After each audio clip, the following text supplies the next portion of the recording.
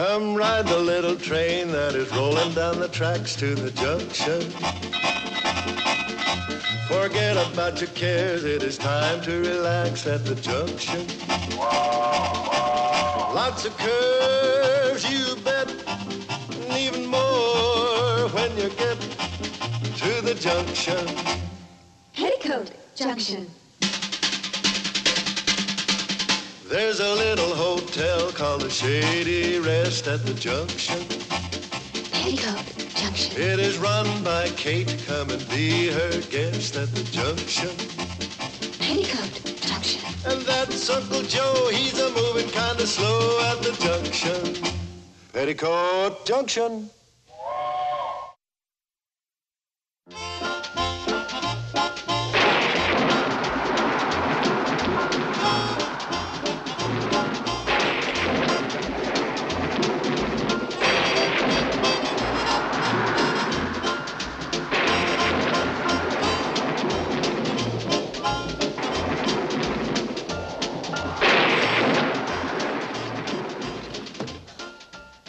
One second later, and you'd have been in here, and your tail had been wagging outside. Hold it.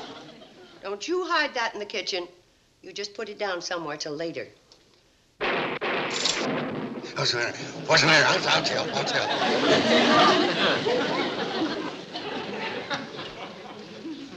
There's a storm coming up. You better latch the door of the chicken coop. Chicken coop?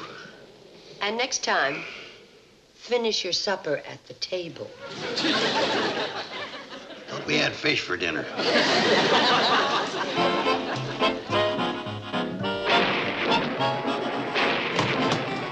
Girls!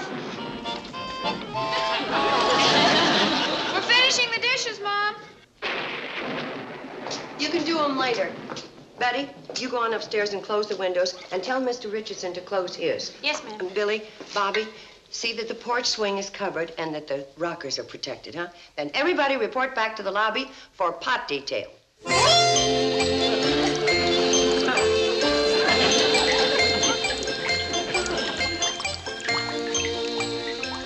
There's always been another leak around here somewhere. Ah, I thought so.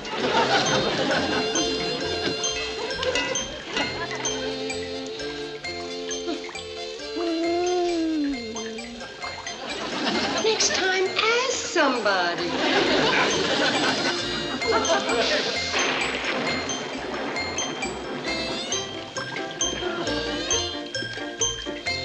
Hello. Oh, your room all right, Mr. Richardson? Fine. Good. Just thought I'd sit down here in the lobby for a while, read my magazine. Oh, don't sit there, Mr. Richardson. Oh, no. Couch is comfortable. Thank you.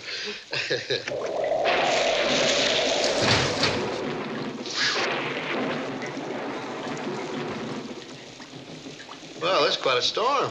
It's real Chester Farnsworth weather. Chester Farnsworth weather? Yeah, you see, I don't think that Mr. Richardson would be interested in that story, Uncle Joe. Would you, Mr. Richardson? No, I don't think I'd be interested, Mr. Carson. How do you know when you ain't even heard the story? He came down here to read his magazine. Huh? You won't read no stories in that magazine half as exciting as The Curse of Chester Farnsworth. Curse of Chester Farnsworth? All right, you got him hooked. Tell him the story. Well, you see... Just a lot of plain foolishness. You see... I don't even know why you're taking his time. Katie, you gonna let me tell this story, or ain't you? Well, I guess I won't be able to stop you. What's the matter? Uncle Joe's gonna tell the Chester Farnsworth story. It's about that time of year again. It was just about this time of year, over 50 years ago, on just such a night as this, with a lightning, thunder was a thundering. You're sure getting sensational cooperation. Rain was a pouring, and upstairs in room 4, the very same room you're in, A dapper young drummer, who was the greatest towel snatcher of his time, was packing his satchel.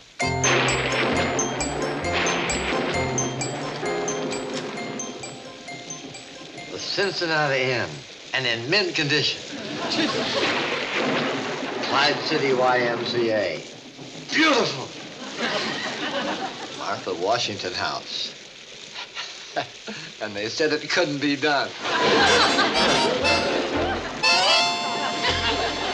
Now, one more towel to add to my collection.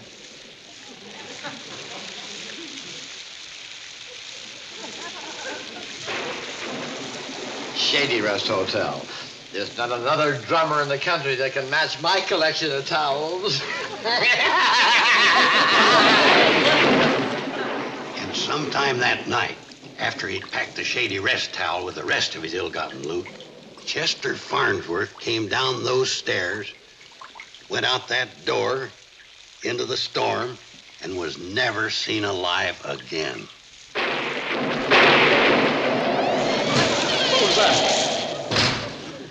The ghost of Chester W. Farthington. Farnsworth. Farnsworth. You sure blew that one. You girls can laugh at the story if you want to, but it wasn't funny to old Chester. Now, what happened to him? Mr. Richardson, wouldn't you like some pine coffee? I'm not through yet, Kate. You are, as far as I'm concerned. Why don't you want me to tell this story? Because it's a lot of nonsense. I suppose it was a lot of nonsense when his ghost was seen wandering around the halls of the Clyde City YMCA trying to get back into his old room. His ghost?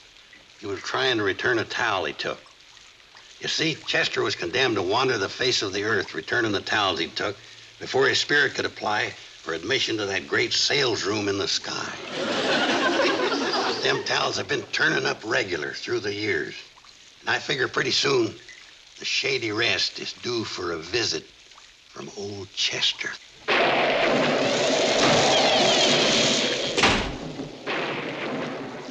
That's a very fascinating story. Well, I'll see you in the morning. Good night. Uncle Joe, what are you trying to do? Give the Shady Rest the reputation of being haunted? Oh, it didn't bother him none. It bothered me. I'm not going to sleep a wink tonight. Count sheep. Or towels.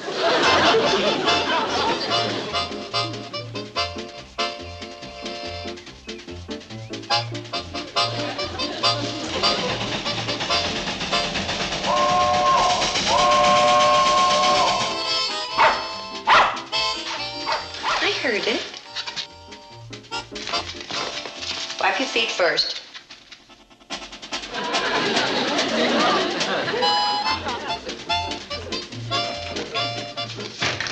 Mr. Richardson, the cannonball's coming. Be right down, Mrs. Bradley.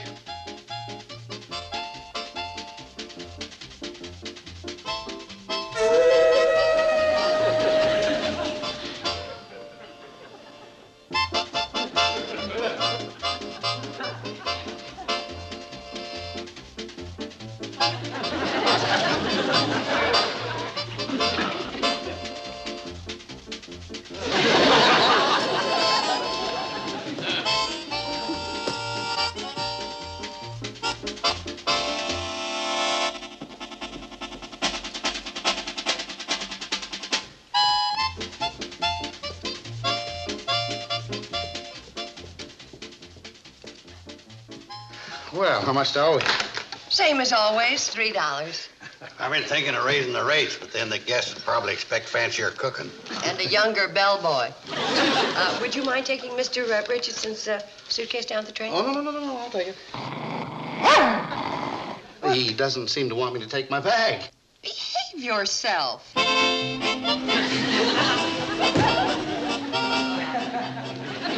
put that down. It belongs to Mr. Richardson.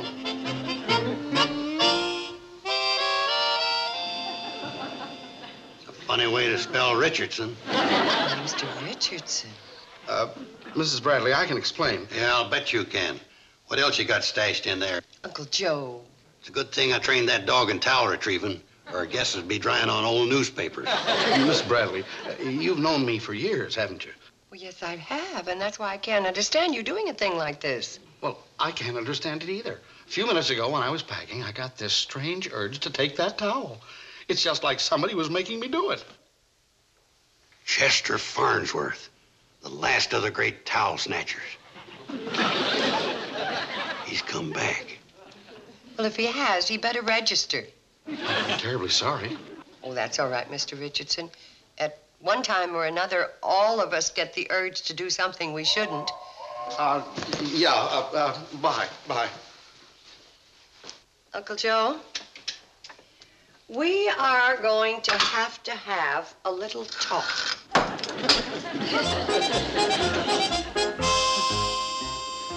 Chester wants his key.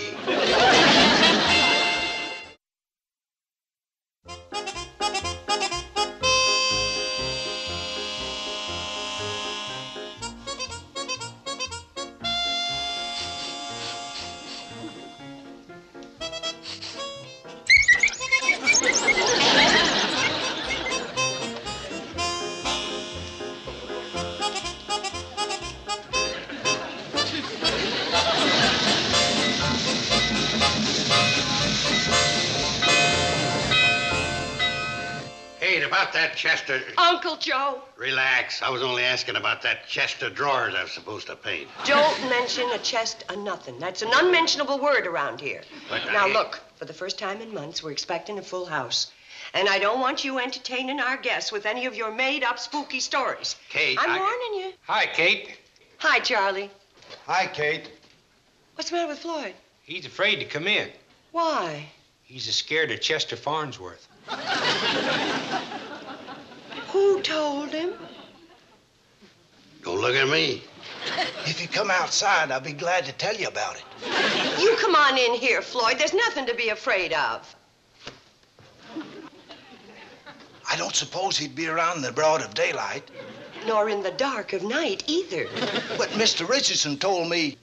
Richardson? Yeah, he was really shook up when he got on the train. He was pale as a ghost. Floyd, you come back in here.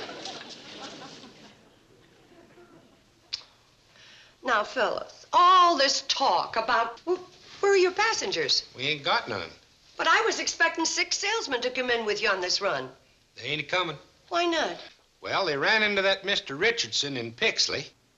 I see. And they told me to tell you that they're sorry, but they're going to skip the Shady Rest this trip. Fine. They might make it next trip if Chester Farnsworth ain't still moaning around. Uncle Joe, I hope you're satisfied. By the time Richardson gets through with that story, there won't be a salesman in the county who'll spend the night here, including Chester. I dug this out of the attic so as we can settle Chester once and for all. Now, this is the register that you claim covers the period that Chester stayed here. He did. Show me. But If his name is in there, I'll apologize. And if it isn't, well, you're leaving anyway. Kate, you wouldn't really. Show me. An awful lot of names in here. Well, wouldn't it be the same month as this, Uncle Joe? Yeah, I guess so.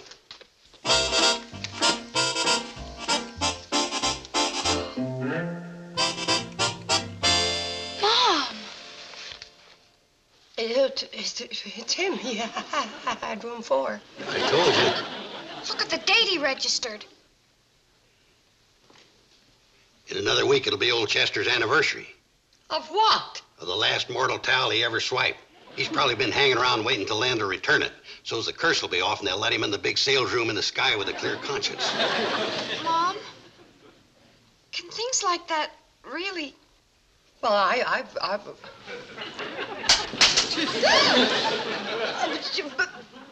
But there's got to be an explanation. Like what? The hotel settling? Sure, that's what it is. Ain't it, Chester?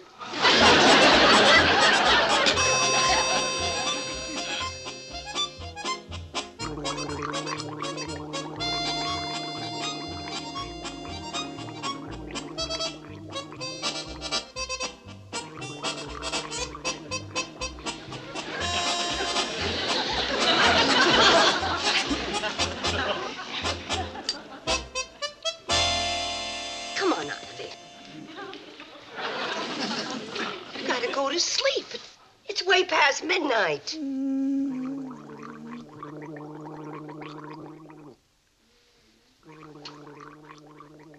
that's nothing to be afraid of.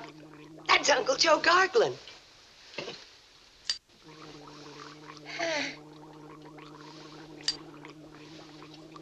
What's Uncle Joe doing gargling at this time of night?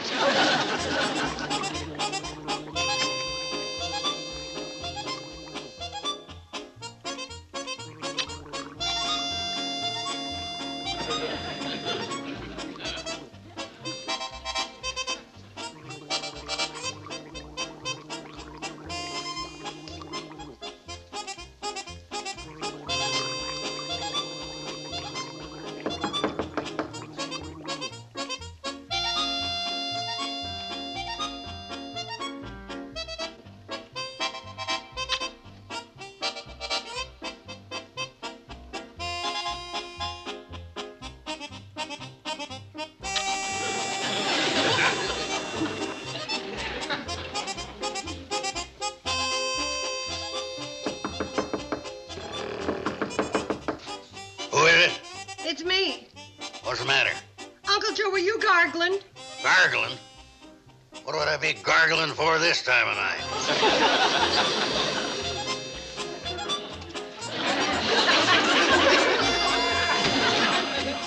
I must have been dreaming.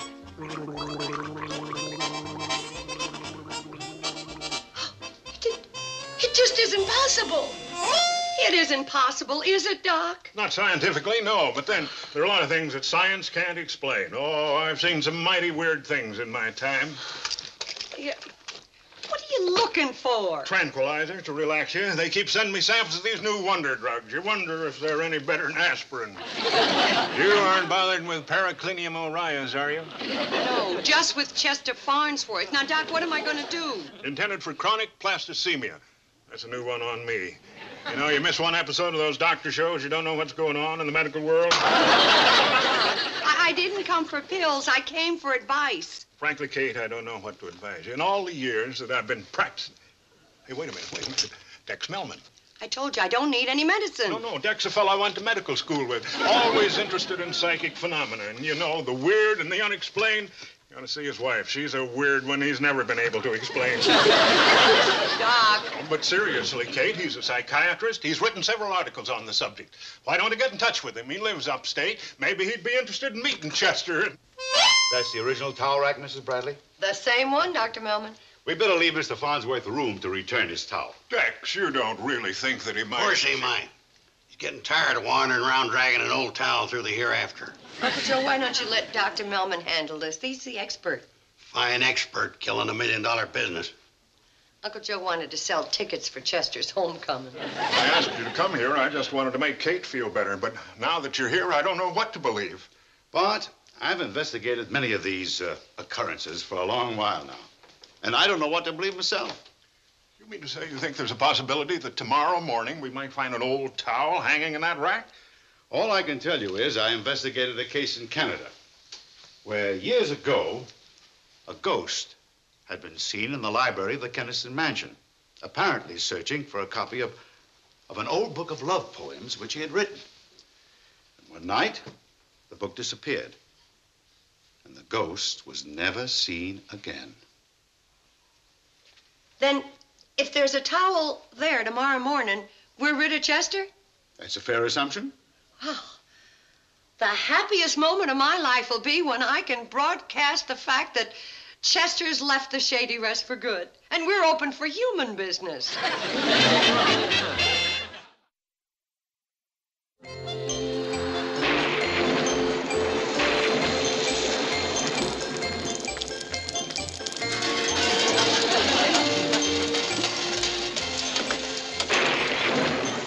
This is perfect Chester Farnsworth weather.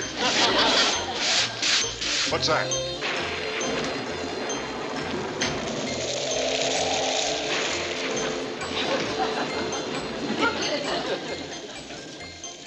Don't leave that bone on the rug for Chester to trip over.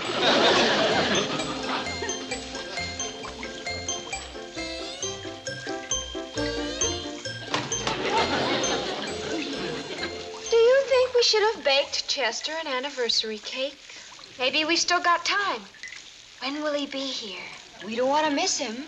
You girls are going up to your room and locking your doors until morning. Oh, Mom! And I'm doing the same thing. How about you, Uncle Joe? Oh, I think Go I'll... ahead, Joe. At least ought to get to say goodnight to him. We'll tell him what room you're in.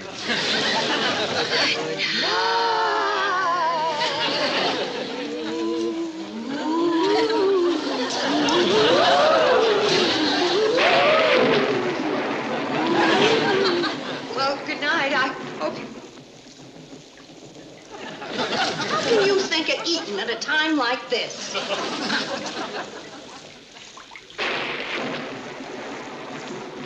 What do we do? Sit and wait. Aren't you scared? No. How come? Don't they send you samples of tranquilizers?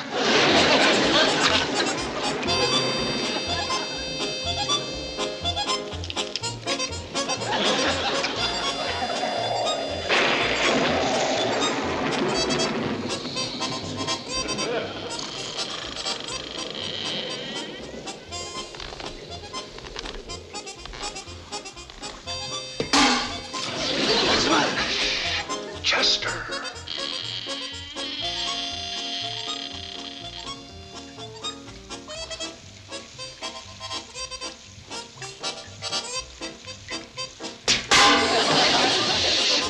You want to scare him away?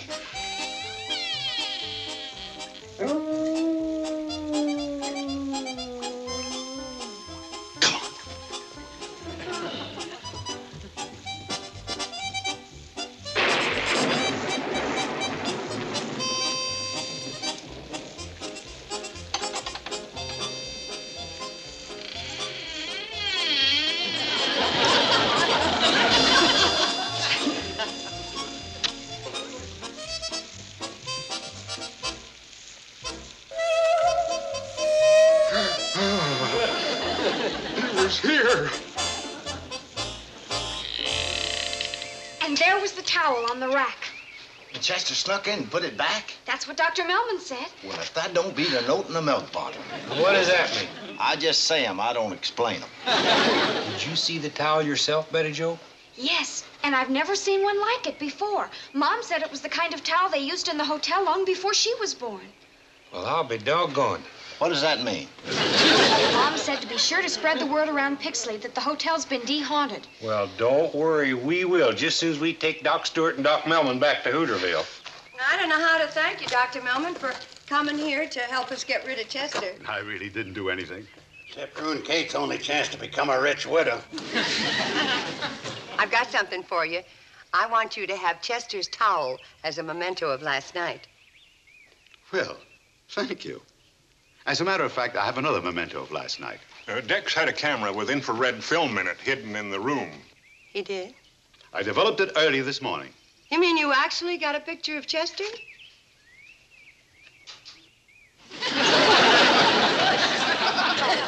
Now I know how Mr. Richardson felt when he got caught with a towel in his valise. Well, Mrs. Bradley? Dr. Melman, I waited till nearly 5 o'clock this morning for Chester to do his dirty work. And when he didn't show up, I sneaked into the room with my pass key and helped him out. You see, I had to get rid of Chester so those folks wouldn't be afraid to stay here. I understand. I don't think Chester will bother you again. Thank you. Goodbye. Goodbye. And thank you, too, Doc. My pleasure. Tell me, Kate, where'd you get that old towel? I found it up in the attic when I went looking for the old register. That's the last one in existence. Fort? I'm going to clean up floor, air it out good, and forget about Chester forever. All right, girls, we'll start with the bed, then the dusting, and then... Mom, I thought you were going to give that towel to Dr. Melman. I did. Where did that one come from? Chester must have taken two.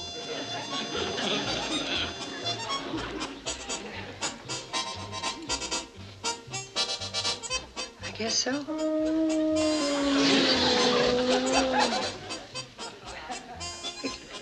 Goodbye, Chester Farnsworth. Wherever you are.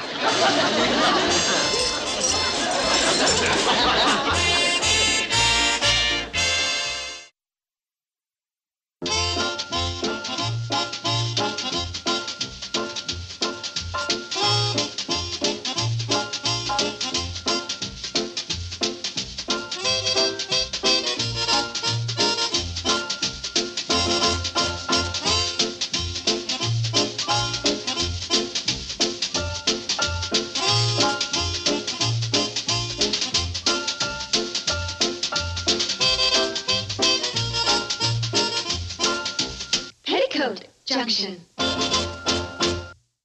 This has been a Filmways presentation.